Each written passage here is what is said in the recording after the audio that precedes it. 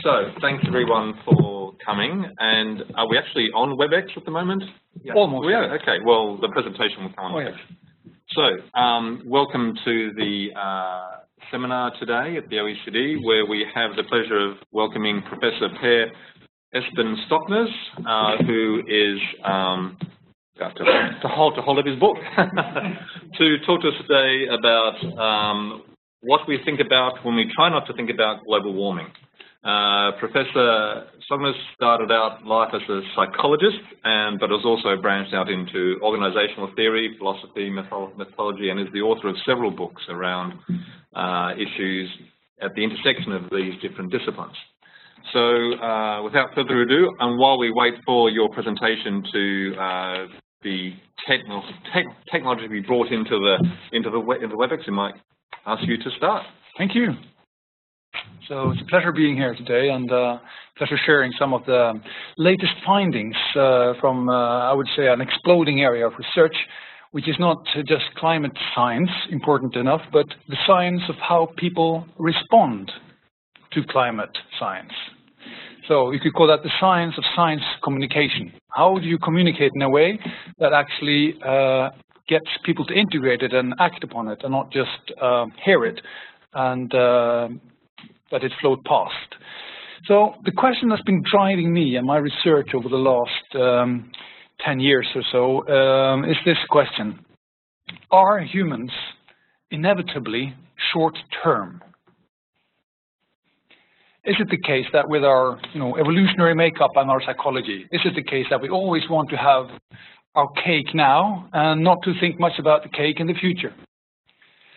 And the climate issue seems to indict us in the sense that, yes, we do indeed want all the cake now and not to think much about what our children and our grandchildren would have. But it's not always the case that humans act for the short term. Often we do act for the long term. The question can be put more positively, which is, under what conditions do humans actually act for the long term? And it's good avoiding that echo, thank you very much, so I don't have to hear my voice too much.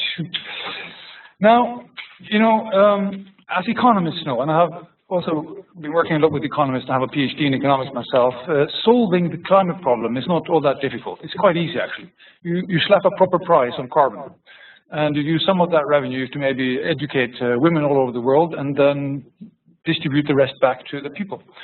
But this simple solution that economists have been pushing for years and years, carbon pricing, just doesn't seem to make it. Why is it, after 25 years of climate science communication, combined with economists talking about the carbon price, we still don't have it? And it seems that people are not willing to support that long-term measure of sufficient carbon pricing to curb and kick our carbon habit. So part of the reason for this is the way climate science, and by the way, economic science, has been communicated. So one of the graphs that we hope to show when the thing is working is from the IPCC 5th assessment report, which shows two futures.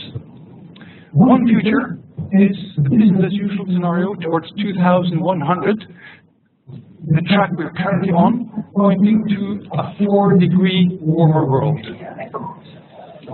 Now, a 4-degree warmer world is very different from the world we have now. And to really get that point across, IPCC, being scientists, gave it the incredibly communicative name of RCP 8.5. Now, did you get inspired to action? They also have a beautiful vision of the world. It's called RCP 2.6. It's a world in which we remain more or less as we like it, below 2-degree warmer. And we're talking about the year 2100 here. Now, why is it that people just don't get it? How come that as human psychology don't immediately say, RCP 8.5, oh no, we must put the carbon price in place? And beautiful visualizations have been made as well, where you see the whole world warming gradually from a blue world, the 1850s, to now it's all red, and 2100 is on our way with even redder, warmer world. So I'll share my desktop here, and then see if we manage to get these. Oh yes. There we go. So here we have the scenarios we were talking about, and most people actually get a big yawn when they hear about this story for the umpteenth time. For over 25 years, scientists have shared these kind of graphs, telling people that if you continue as today, the world will burn. Now, what has been the impact on people? What has been the impact on people's concern and their willingness to support climate policy? And what we do know is that, I'll skip this, is that since 1989, 7 out of 10 people actually in Norway were very or somewhat concerned about greenhouse effects and climate change. Now, as the years have gone by and you've published more and more scientific studies and 5 IPCC reports, we've actually come down to a little bit below 5 out of 10, 50%. Is this just Norway or whatever? Unfortunately, there has been not consistent international surveys that give us reliable data from all cultures in the world, but we have similar from the US, which is almost bi-yearly. How much do you personally worry about the greenhouse effect of global warming? In 1989, somewhere between 6 and 7 out of 10 were either a great deal or fair amount worried or concerned, and now it's down to below 6, no, almost 5 or 50%. And if you look internationally, how concerned are you about? This is for 2015 data. In the US, they are mostly worried now about Islamic extremism, less about international financial instability, and even less about climate change. The EU is now even higher on Islamic extremism. Asia has Islamic extremism there, but still climate change is high. And Latin America and Africa are the regions that have the highest concern about climate change. And globally, in a way, climate science has succeeded in communicating to 46% of the global population that climate change is indeed an important threat to be concerned about. But it seems to be huge regional variations, and this graph shows different countries' responses to the question. The climate change we're currently seeing is largely the result of human activity. Do you agree? Do you not agree? Or you don't know? As you can see, countries such as China or Latin American countries, Argentina, they come out very high on agree. But countries such as Australia, Great Britain, and US come out very high on the disagreement. So there seems to be some kind of strange correlation between speaking English and disbelieving climate science. And of course, this asks for understanding. How can it be too that if you ask the public, particularly in richer countries, are scientists now in agreement about climate science and its human cost and important? Well, 55% of our Western population say that climate scientists agree. 45% believe they still disagree. While in reality, more than 97% of scientists actually agree on global warming. So, this is what I call the psychological climate paradox. How can it be that over the last 25 years, we have more certain data, but people's level of concern actually is falling? It seems to go counter our rational expectations of what humans are. The more we know about this, the less we support climate and the less we concern ourselves.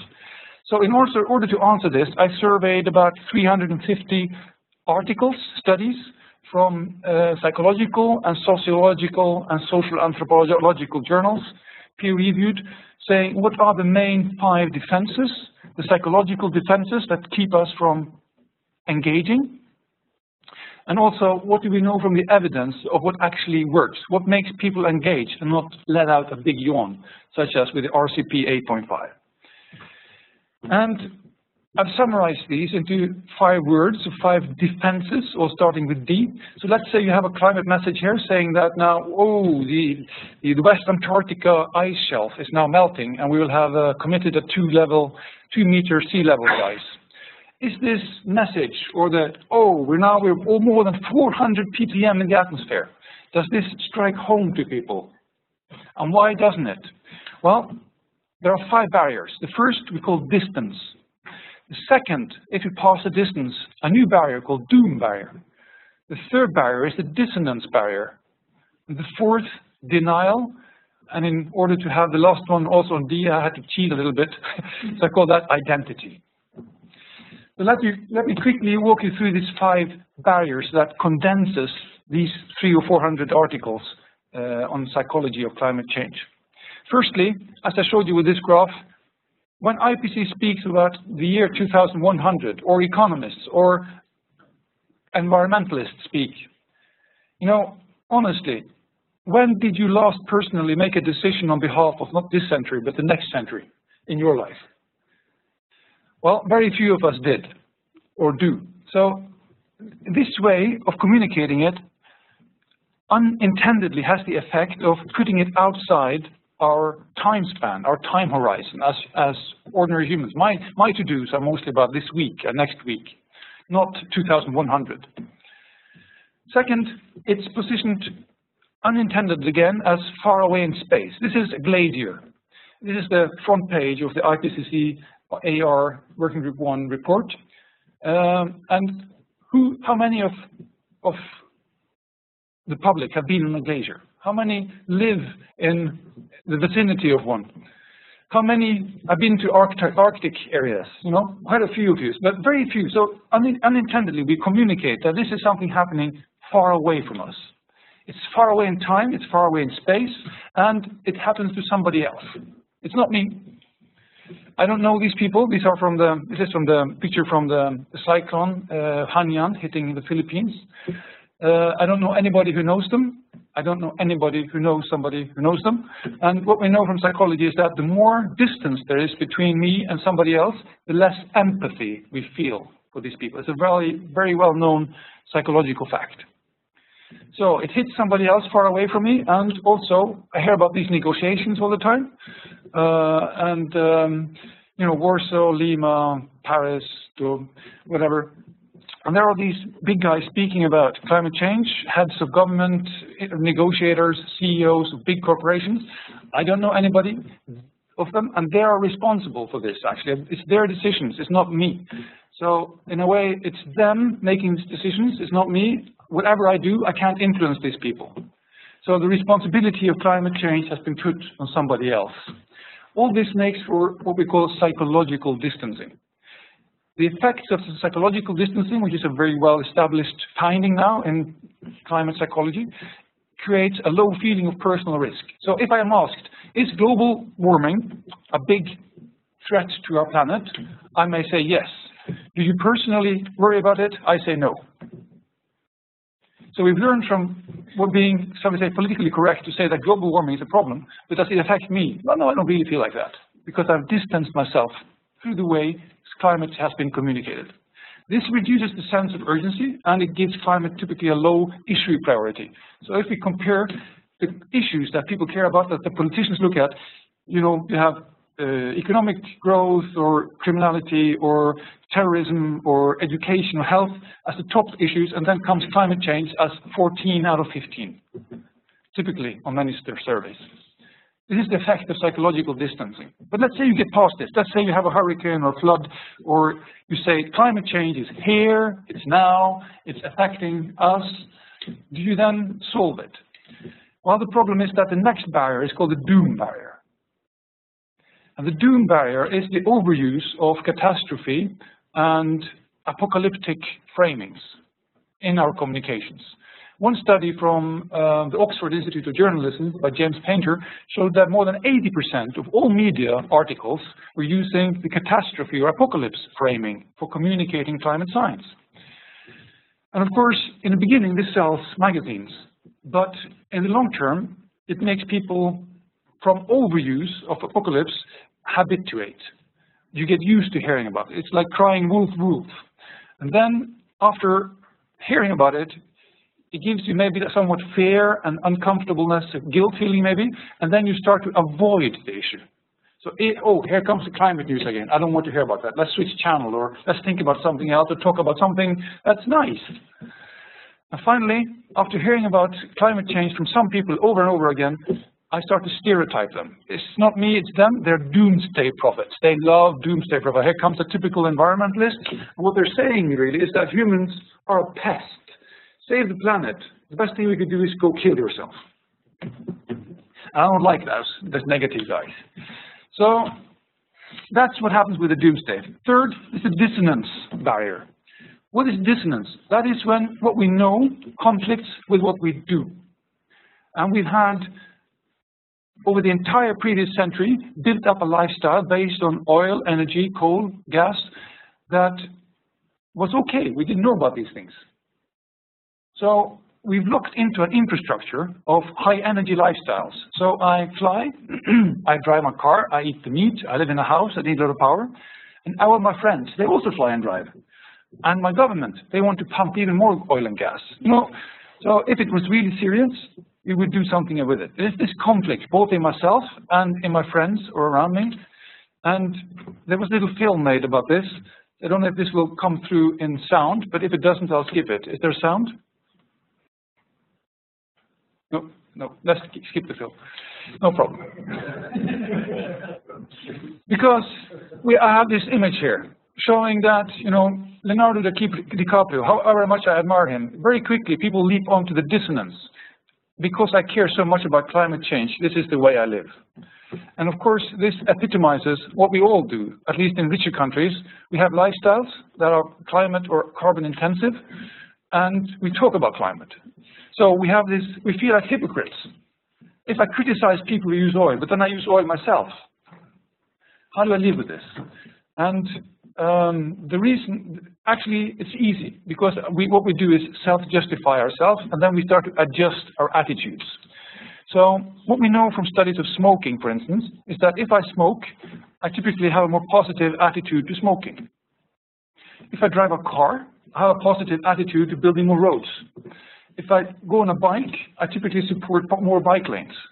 So actually, in the case of dissonance, we have this situation where behavior drives our attitudes more than knowledge.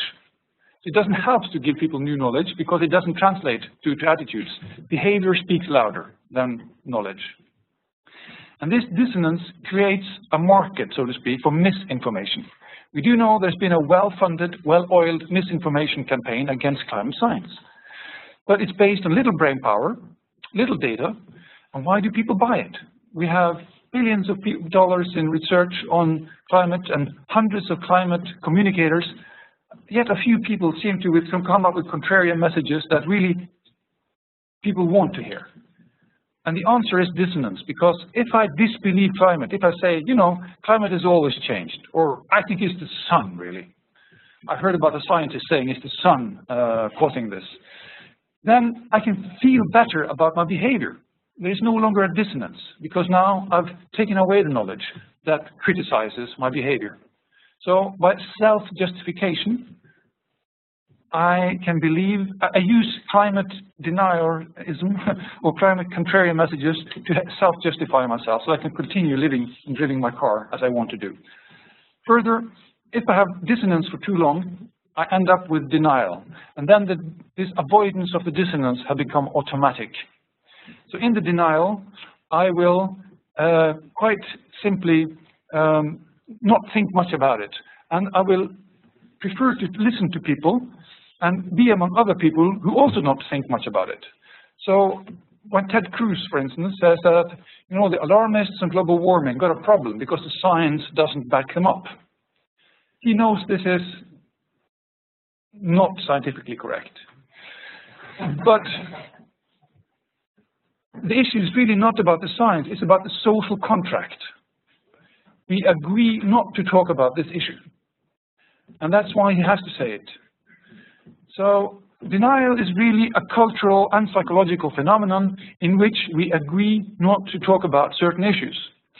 So, and it plays on a basic psychological mechanism in us, that is, that we are perfectly able to live with a certain knowledge as if we don't know it. So denial is not just saying no, or the deniers are not just immoral, ignorant, stupid people.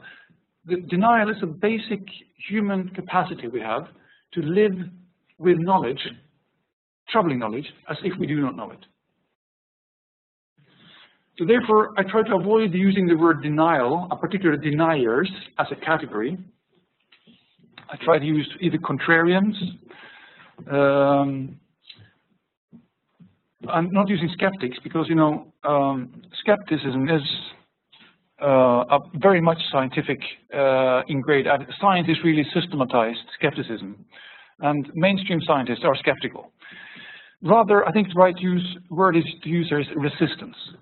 From a psychology, we know that we have resistance towards changing. I don't want to change myself. I don't want to change the way I live. And if I really take in that my child today, science tells me that when he gets old, the world may be warmer than in the previous 3 million years. And my lifestyle contributed to that. That is a troubling knowledge to live with. And I can hear that and I think, oh, that's terrible. But by Monday morning, I live as if I don't know it any longer. So there's a level of denial in most lives of us. Even if we are aware of it, and when we hear a climate scientist, we live as if we do not know. Lots of things to be said about that, but I want to give the overview here. So let's move on to the fifth barrier, which is the identity issue. Since the year 2000, we've seen a politicization of the climate issue being linked by political and personal values. So to illustrate this, I want to use this car issue.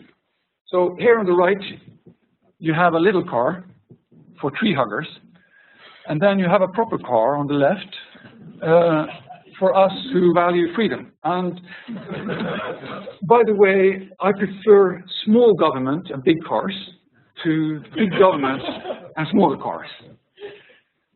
And what happens if then some environmentalists start to drive this car, this little car, and it comes up behind my rear bumper and pushes me? Well, I get pretty frustrated. But luckily, I have something called rolling coal, which is a kit I can install in my diesel engine. So when an electric car or a Prius or whatever comes up into my bumper, I have a button inside. It's called a Prius repellent, this kit. And it injects extra diesel into my engine. So when he's too close, I can cover him in a cloud of soot. And it costs just $500, and for this little sum, I'm able to demonstrate very clearly what I mean about this criticism of my lifestyle. They want to take my big SUV away from me. So climate science must be wrong, because otherwise I can't drive my car. Now, this is what we call identity protective cognition. And we see it not just in the extreme case of this, but also typically when we discuss electric cars, and they may be seen as, oh, they're not as clean as they say, or it's just another way to get more subsidies, or really, if you take a proper view of it, they're all coal-fired when you drive them. So they're not that good. So climate becomes a political issue where you have to defend your lifestyle against a perceived criticism from scientists or environmentalists. This goes pretty deep, and we call this the confirmation bias. So if you take a test of a few thousand people, like Dan Kahane did in this study, ask them, is the Earth getting warmer? A, mostly because of human activities, such as burning fossil fuels, or B, mostly because of natural patterns in the Earth's environment. Now, to give you a hint, I've underlined the correct answer, which is A. And if you then divide the answers according to the level of science intelligence, you see that with increasing science intelligence, you get more correct responses. But the interesting thing happens when you split this total group of a few thousand people according to their values or their identity. Do I have egalitarian values with a liberal outlook, or do I have individualistic values with a conservative outlook? And the more I have egalitarian values, the more I get the answer correct immediately. But if I have individualistic values, the more science intelligence I have, the more wrong do I get it. How can that be? With more knowledge and science intelligence, the more wrong you get the answer. And the answer seems to be this, that I will use my science and intelligence and my filters to reinterpret the facts so they fit my identity. If the facts conflict with my identity, facts lose. Or put it this way, identity will eat facts for breakfast any day, if they conflict with my values. So this has to do, how do we then communicate climate to those part of the population that perceive climate science to be wrong because they have implications such as more regulation, more taxes, and more government? This is a core barrier to change. So these are the 5 barriers: distance, doom, dissonance, denial, and identity. So let me then work on to the solutions. How do we break through these barriers?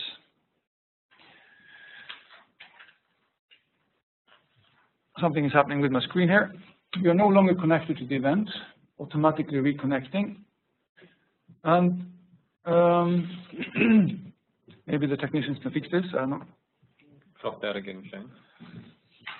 But I'll walk on. You're now the host of this event. Oh, that's nice. There we go. All power to you. All power to you. So, excellent. So how do we bypass these barriers? And let me talk through them. Because each of them have an evidence-based solution. And these 5 solutions are social. Using the power of social network, we must make climate a social issue. And then we must make it more simple to act in a climate-friendly way. And thirdly, we must use supportive framings, framings that do not generate resistance, such as the catastrophe and cost framings, the favorite framings of science and economists. Fourthly, we need a better storytelling that makes this about a story about the society we want in the future and not a green or environmental just story. And fifthly, we need signals that help us see the societal responses, not just the climate system behavior. So let me walk you through these 5 solutions, all with S. First, we use the social networks. How do we do that?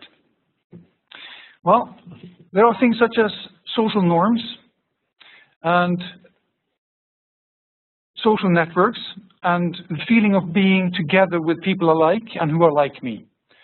So one study, for instance, shows that if one house in a neighborhood get solar panels on their roof, and then you study how long time does it take before the houses neighboring this also get solar panels, then you see that the likelihood of them getting a solar panel is much higher than the average in the country. Thank you so much. So it seems that solar panels are contagious. They don't just happen randomly across the world or the society. They happen spreading in circles around certain areas. One other famous study was done into how people do energy efficiency or conserve power. What makes people engage in energy efficiency behaviors? It was done by Bob Cialdini and his team in Arizona and started and it's spreading and been replicated many times. They divide the households, a few thousand households, into 4 groups by random. The first group is told, you should conserve power because it's sustainable. It's good for the planet. Otherwise, we'll all burn. Thank you so much. Here we have the 5 strategies, and I'll now show you the different experimental conditions. So the first group were asked for the sustainability on the earth. The second group were asked, please think about your children. You should conserve power and be energy efficient because it's good for your grandchildren and future generations. The third group were asked, if you conserve power, you'll save money. It's profitable. And the fourth group were told how much they use compared to their neighbors. So which 4 of these conditions do you think have the largest and most long-term reduction in energy? Yeah, I see 4 fingers in the air, and you're right. This is the correct answer, and it's been repeated a number of times in terms of energy, in terms of water savings, recycling behaviors, whatever. You see, if my neighbor is doing it, then it's important. It's no longer just some science egghead in a white coat telling me how to live. But, he's better than me. I don't like that. So I want to beat them, and I want to be acknowledged for beating them. So this is how they do it. This is my behavior, my energy use. This is the most efficient neighbor, and this is all neighbors. And that, because I'm better, I get 2 smileys. That's great. If I'm below average, there is no frown, a bad, sad face. Because if I get a sad face, then I say, this is just bullshit. I don't like this. So the point from social science is that people don't just want to conserve energy because they are sustainable people, but they want to be acknowledged for conserving energy. And this is the whole shift. We must give climate science a social dimension. And both climate scientists and economists have a problem with that. Because one talks about the ppm and the other talks about the cost of CO2 mitigation per ton of CO2. And none of these figures have a social dimension to them, the way people experience it. So one more example of making it social, we need to move the messenger closer to somebody who people have confidence in. For instance, sports people. So this is called alliance called Green Sports Alliance. And what they do is to bring together all the footballers, the ice hockey people, the soccer teams, volleyball, whatever. And then they make the sports event green and ask the sports stars to express climate-friendly attitudes. In this way, you spread the message through the social networks rather than just cognition alone. So check out Green Sports Alliance if you want to look at an example of how to communicate climate science in a very social way. So the next is simple. I'll do a bit quickly because this has to do with behavioral economics and nudging. It's kind of difficult for people to pick the most climate-friendly products in shops, etc. Because there's a lot of information processing to do. But if we could rearrange the decision architecture so that without thinking, people would choose the right thing. The bad news is that people are making unconscious, automated, destructive choices in their consumer behavior life. The good news is that we can make people do unthinking, automatic, good choices if there's a default value, so you don't have to care much about it. So like printing, if all printers had a default two-sided printing, you would automatically use 15%, maybe 20% less paper, and that's about 1 million tons per year, both for US offices and EU offices, according to this study. So the point is not the CO2 reduction, but it is the automated positive climate behavior, and how that supports our climate attitudes through reducing dissonance. One other favorite example I have is the purchase of plane tickets. Less than 1% of people today buy a carbon offset or carbon credit for their plane rides. Why? Well, because after going through all the hassle of purchasing a ticket, who wants to go another hassle to buy carbon offsets? I don't have time for that. I might support it, but can't bother. So I made a help there. You can't see it, but that's part of the point. If you look down here, it says check here to not pay carbon offset. In that way, you flip the default around, so it's automatically included if you don't actively read and act on it. That would probably shift it from 1% to maybe more than 50% of the people buying carbon offsets, according to psychological studies and nudging. So, supportive framings. I mentioned 80% of the media had catastrophe framings. What we need to do is to shift those from cost and catastrophe, the favorite framings of economics and climate scientists, into 3 positive framings. And these are health, insurance, or risk management, if you will, and opportunity. First, health. If you remember that a lot of people's health have respiratory problems, heat-related stresses, there is more infectious diseases, there is more even mental health-related issues, and Lancet, the medical journal, called climate change the main health challenge of this century last year. And then we should also remember that a lot of behaviors that are good for health also is good for the climate, such as clean air locally, less meat consumption, more biking, walking, less car driving. All these things benefit both health and climate at the same time. So next time you speak about climate, please remember to make it a health issue. It's about human health. It's not about glaciers or melting Antarctic shelves. You make the issue local and you make it feel relevant to people and their kids and their area. So check all the health-related framings that are now coming out of the research, how that creates a positive engagement, clean air, better health with less climate change. And then I'd like to use this example to show how we should talk more about the opportunities. Rather than 80% catastrophe, we need to shift that to maybe 80% opportunity and 20% catastrophe. Because I use this case here, Solar Roadways. You might have heard of it, maybe not. It's a new company, a new technology to make smart roads. So we have smartphones, we have smart houses. Why can't we have smart roads that actually respond through LEDs? These are not paint, these are lights. So they light up red if somebody's crossing the pedestrian crossing. They can change the breadth of the biking lane depending on how many bikes there are. And it can also change the direction of the lanes depending on what time of the day it is. So why not make smart cities that have smart traffic based on roads that generate the power the cars need on it? And people loved this idea. So the video went viral. It had more than 25 million views. And people were throwing millions and millions of dollars at this startup, even if they couldn't prove anything. And all the economists said it's too costly, it's expensive, it would never work. People didn't care because they loved the opportunity. And that's my psychological point. I'm not saying this is going to solve the climate problem. I'm saying it gives the climate issue a positive image by the opportunities it embodies. It shows what kind of societies we would like to live in. And this generates a yearning to be part of that. And of course, Tesla is all about using that message. So they took a battery, the most boring thing in the world, a square box, and they made it into a design product, making people want to have a battery on their wall back home. How do they do that?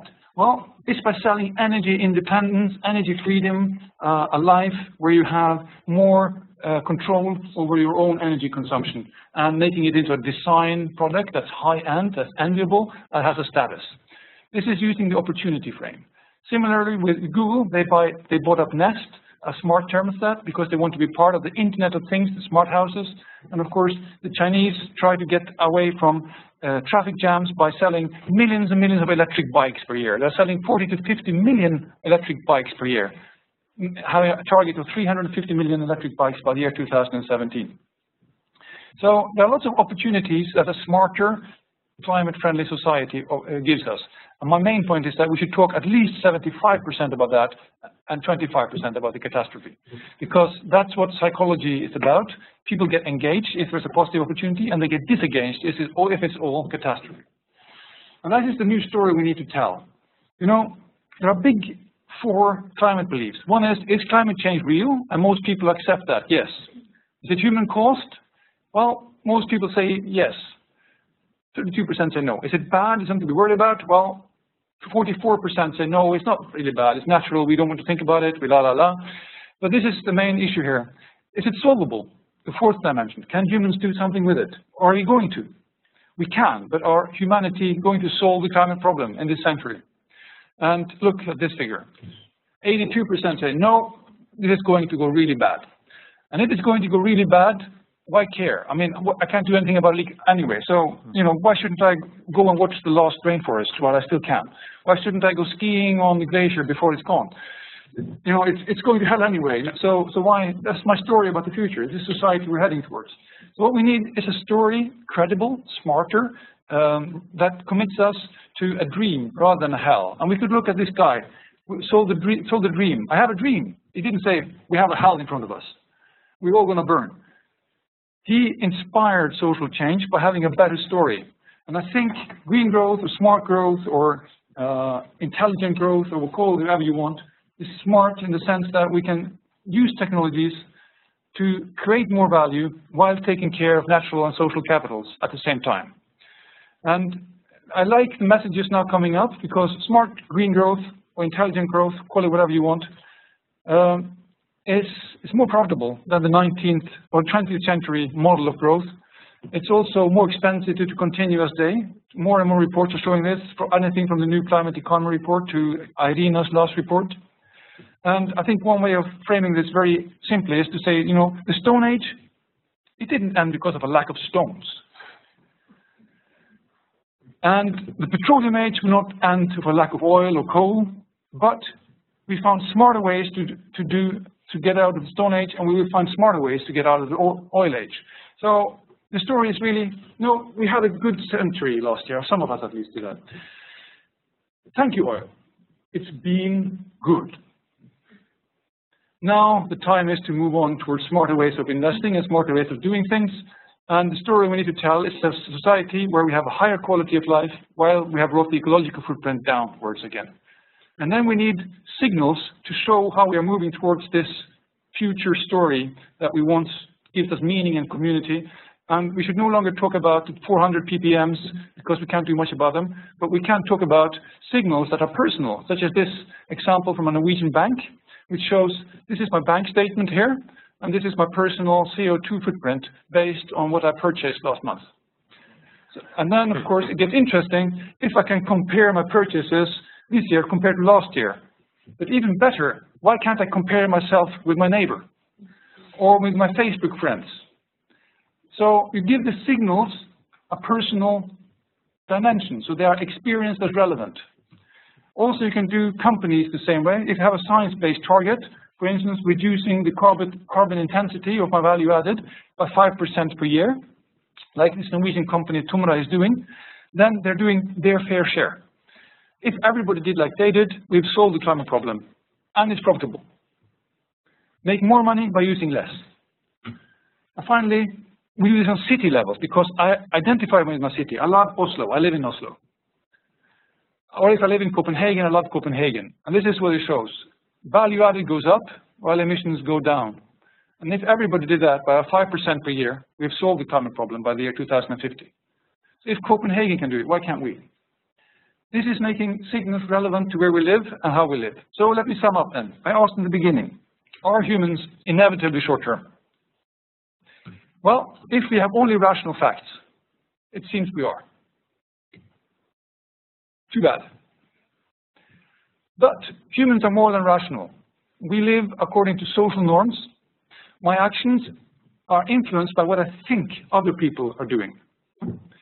My actions are influenced by whether I have a negative or positive framing. My actions are influenced whether they are difficult or simple to do. I tend to do the simple things and avoid the difficult things. Also, if I have a story that tells me about where we're heading as a community, gives me a sense of belonging, and a sense of meaning, and a sense of direction, then I feel motivated.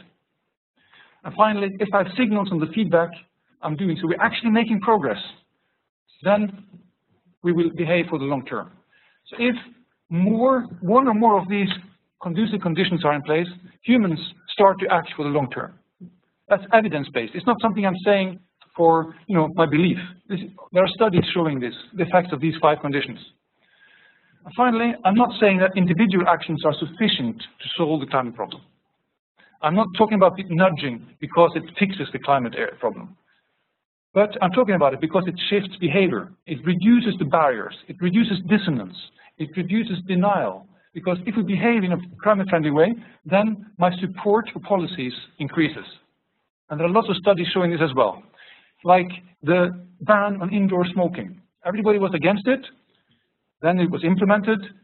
And a few days later, everybody supported it. Because we see others are doing it.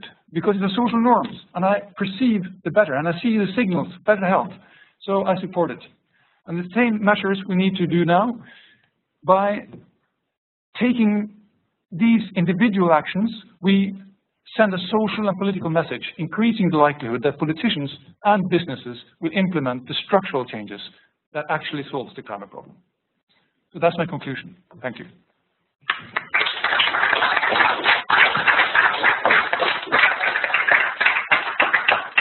Well, thank you very much, Per, for that very thought-provoking and challenging presentation. We do have time for questions from our audience here, and we also can take questions from our participants who are on the WebEx. So if anyone wants to send in a question, please type it in, and we will see if we can slot that into the discussion. But would anyone like to open up with a question? Michael. Thanks a lot for that, Michael. So you have to press the button. Thanks a lot for that very interesting presentation. I was wondering if you could say a bit more about that second conclusion, because it's quite easy to find examples where people take a very short-term perspective. You mentioned smoking. I think pensions is another clear case. But are there anything you could point to where this has actually been achieved in terms of people acting for long-term interests, particularly where the costs and benefits are not particularly aligned on them specifically, but there are major externalities? So there's some new research on looking at how policies, if implemented within a 4-year period, particularly in the beginning, can have an effect on behavior and thus policy support by the end of the 4-year period. It's a new article, Weathering the Storm, by Elke Weber at Columbia University, among others. They study, for instance, the Stockholm rush hour pricing issue, because in the beginning, everybody was, well, more than 60% were against it. And then after the rush hour pricing was introduced, people experienced they could get there quicker, and support for the policy increased over the period. Another example is the British Columbia carbon pricing, which also have seen increased level of support after it's been implemented, even if the evidence there is a little bit muddled and depending on how you look at it. But I would like also to introduce better measures, because not just the carbon pricing and giving that back over the income taxation, but I think if people got a monthly SMS back showing what their joint savings were, rather than just having it invisibly added onto your income taxation statement at the end of the year, you could utilize and combine several of these psychological with the economic measures in a sense that creates salience. So, for instance, there was this issue among the nudging unit in UK, which looked at how do you get people to insulate their lofts. Their houses are leaking heat and energy. And in the beginning, you have subsidies for insulating your loft, but it didn't work. Why? Well, you know, it's a lot of hassle of cleaning out your loft and then getting insulation and then moving back all the stuff. So they started to, and then maybe you'd have, you know, doing some electric upgrades at the same time. And, you know, it was just too much hassle to going through all these steps. What they did was to bundle it all into one package. So you get, there were some people cleaning your loft, other insulating it, and some third doing electricity adjustments in one package. So rather than having 3 different vendors going through 3 different processes, you'd have one, and that increased the take-up. So this is what I mean by combining these social norms with simple actions and then giving feedback on them. In my book, I review these studies, and it's just one. I mean, it's like hundreds of them showing that these actually have an effect. What is lacking, of course, is the systematic application of this knowledge. That's why I wrote this book. We now know what actually makes people change behavior and behave for the long term, but we're not implementing it. And ironically enough, the scientists, the social scientists that are studying the science of science communications and criticizing the scientists for being too academic and too abstract and not using stories, they are publicizing in journals that are highly technical, unreadable for non-social scientists, and being very abstract because that's their way of doing it. So their interesting knowledge is not getting out in the same way that their climate scientist knowledge is not going out. So they're not applying the same principles to their own practice. And that's what I've been trying to help with. Okay. Catherine. I'd like to thank you. I thought that was really interesting, and I do the media outreach for environment and climate change, so it's very relevant to my work, and I realise I've been doing it all wrong for the last years. And now that we're just out of COP21, thinking about the way the international organisations and climate change campaigners have been communicating, my feeling is most of them were getting it wrong. Is there any organisation or individual campaigner who you think was getting it right and doing what you're suggesting and going for the positive message? Yes, luckily I think. Thank you. Yes, luckily I think there are lots of outstanding examples. In terms of, let's do different categories here. In terms of the opportunity framings, I think, for instance, Sustainia, a Danish NGO, each year publishing the 100 leading solutions on sustainability solutions that are being implemented. It's a wonderful, wonderful approach because they speak 95% about the solutions. So I really like that. Also, I think, for instance, the work of DNVGL, a Norwegian-German certification company, has been publishing what's called Global Risk Report and Global Opportunity Report.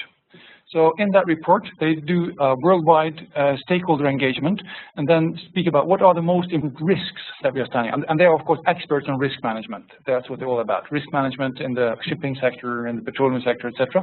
And then what are the global risks? And then linking the risks to opportunities. So in this shift from cost and uncertainty, the big problems, problematic framings from science and economics, we should shift towards a risk management issue and then look for the opportunities within the risks. So please look up those reports. I also think another report from the US called Risky Business, which was co-published by a bipartisan group, Bloomberg and Hank Paulson from the Republicans, also did a good job because they're breaking down the global risks into local risks and business sector risks. So shifting this issue from a cost issue to a risk management issue and then putting a price tag on the risk you're running is a great, great approach. Also, there's this guy called Bob Willard who had Sustainability Advantage, which makes businesses easily, with a model on the internet, calculate the commercial return on investments of sustainability initiatives.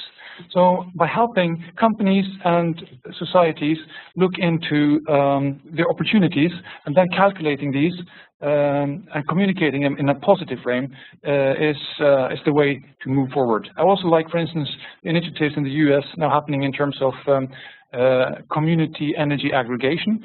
So communities get together and then agree and use their collaborative negotiating force to buy more and more renewable power from the utility and also get local community benefits from large-scale installation of solar panels, etc., in their local areas. Finally, I think using, for instance, nudging for having people choose green energy compared to conventional energy. Some studies show that some German communities where there's a default. Now, mostly when you sign up for electricity, you don't sign up for either green or brown. You sign up just for electricity. If the default, when you fill in the form for new electricity, it's already a checkbox for I want green electricity. This shifts it from 20 to more than 90% of the Germans in that area have signed up for purchasing only green electricity.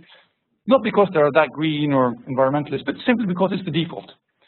So using these methods, we can shift human behavior, and by shifting human behavior, we increase the bottom-up support for policy change. And that's what we need to get to a carbon price. I don't disagree with a carbon price. I would love a carbon price, but it's a long way to go before we get there. And just comparing economists over and over and saying, we need a price on carbon. I had this professor the other day at a seminar saying, what's the most important thing we can do? And he said, well, 3 things. It's price, and it's price. That's the most important thing. He didn't like the nudging approach. Shane, I believe we have a one on the web. A question from a listener? Yeah, thanks very much. And for all of you that have sent in your questions, there's many. I'll just choose 2. I think that'll be reasonable given the time constraints we have. The first one is, will law enforcement be useful at all and at what cost? That's from Bara and Pera. Law enforcement, correct, yeah. And the second one is an OECD colleague, actually, working on the OECD's inter-country input-output table. They've calculated the consumption-based emissions for 61 countries. So this question is relating to the carbon footprint. Now I'll get to the question, would the knowledge about your carbon footprint be sufficient to make you act to reduce the emissions? And is the actual size of your footprint compared to your friends likely to make you act? Okay. Thank you. Okay, first, law enforcement. I think it's referring to the new initiatives, for instance, from the Netherlands, where they succeeded in a case against the government of securing our future environment, and that the government was convicted of not doing enough. I think that's a great approach. I would support that for all it's worth. However, it's a kind of desperate measure, and it might force politicians to do something, but it doesn't really engage in my area, which is how do we communicate climate in a positive, opportunity way, which builds more support. If we get stricter climate laws, I would love it. But it's kind of outside this psychological approach. It's working through the legal system, which doesn't really impact our psychology in that way. So I hope that's clear. I'm all for it, and it's not really an efficient way of communicating. It's going through the back door, so to speak, towards and the other question was whether knowing my absolute footprint would motivate me to behave. And I think if we take the segmentations that, for instance, Yale has been doing, there are 6 segments of the population, from the completely dismissive to the alarmed. And it's about 13% who think climate is just bogus, and 15% who think it's very important. And for the alarmed segment, I would say maybe just getting a personal footprint month to month would have a big effect. But for the unconcerned, or the cautious, or the dismissive, it would have 0 effect. So then comes the question, would it help if I knew what my friends were doing? And then maybe yes, maybe not the dismissives nor the disengaged, but those who are cautious or somewhat concerned, they would shift their behavior because now they see another friend who's doing this, and then it would be impact on me. So evidence tells us that if we move from an absolute footprint level to a relative one where I compare myself with the status, that has a huge effect. So the answer is definitely yes to that one, based on evidence. Neil Vaxel. Thank you, and thank you for an interesting presentation. One of your points was that you should give simple messages, and you, for instance, yes, so you used putting a health angle to it as an example. But a large part of the action has to take place in the Northern Hemisphere. And in the Northern Hemisphere, I'm not so certain that the health impacts of climate change will necessarily be so negative. If people in Norway had fewer colds, perhaps they would appreciate that. And people in Canada could also appreciate having fewer colds, etc. And so my question is, isn't there a danger that things will backlash if people start to discover that the messages are, the simple messages are simply not for their region. Sorry? For their region. Yeah, for their reason. So they discover that the simple messages perhaps are not correct. So that's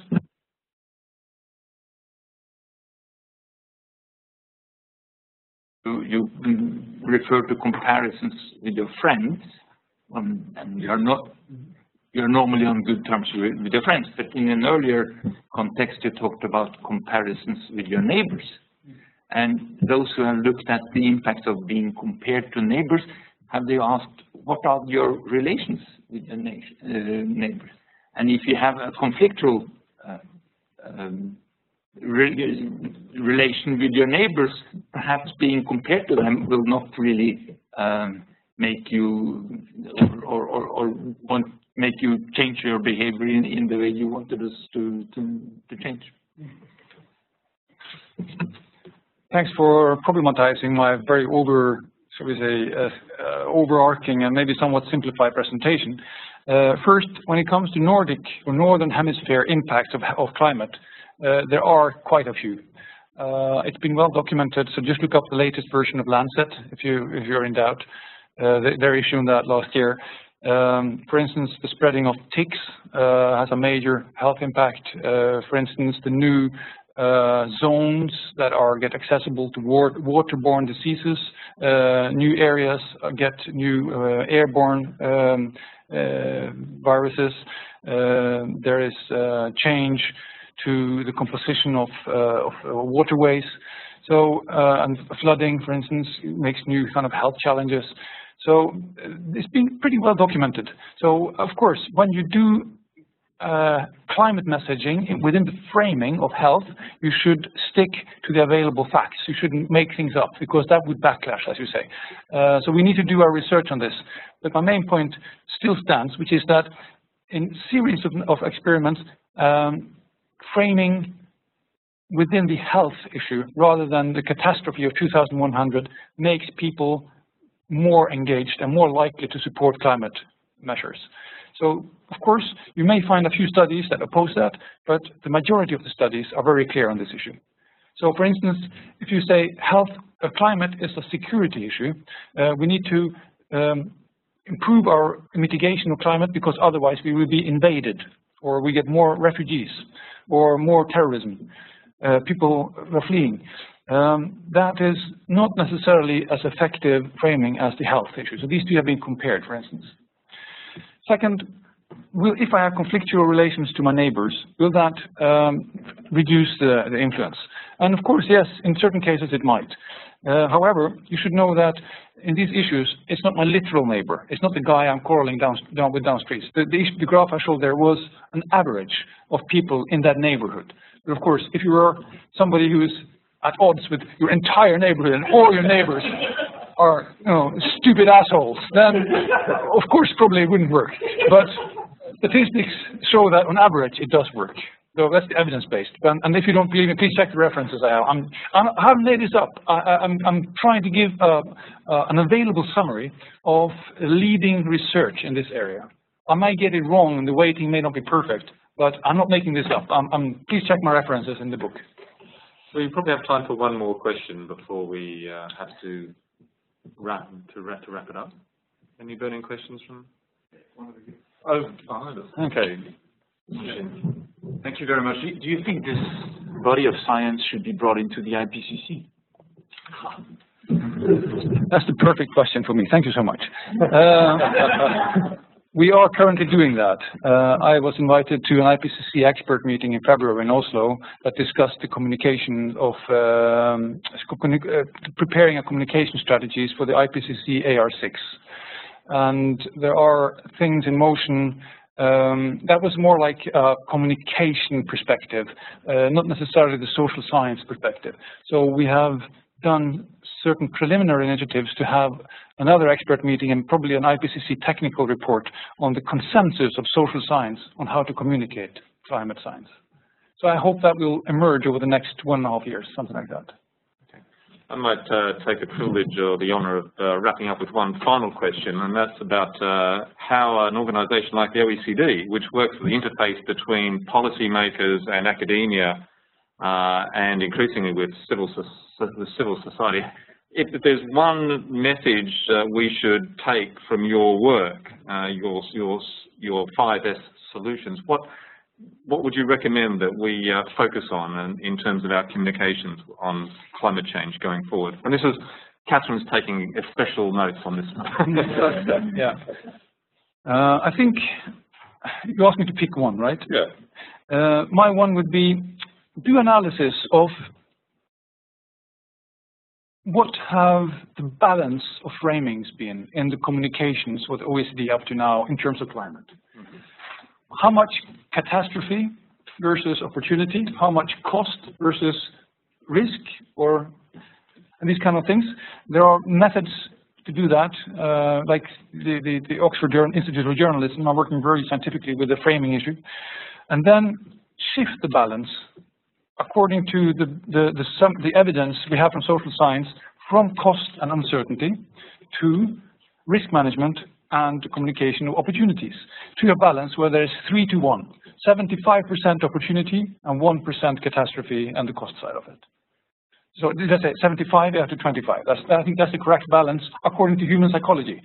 Depends on what you want. If you want human engagement, we know from psychology that you have to have a balance of the positive and what's possible to do. You shouldn't ignore what's negative and catastrophe. It must be there. It is facts. I'm not asking scientists not to tell what their facts are. I'm asking to get the balance right. I mean, if you've been to some of the climate conferences over the last decades, how many times have you walked away from there with a feeling of inspiration and hope and we can do it attitude? How many times have you walked away there with a bleak feeling of this is going to hell in Baltic? Good point to finish up on. Okay, Professor Stoknes, we thank you very much for taking time to come and talk to us at the OECD. Wish you all the best for the continued work on this topic, and we look forward to hearing a lot more about your work in the future. So thank you very much.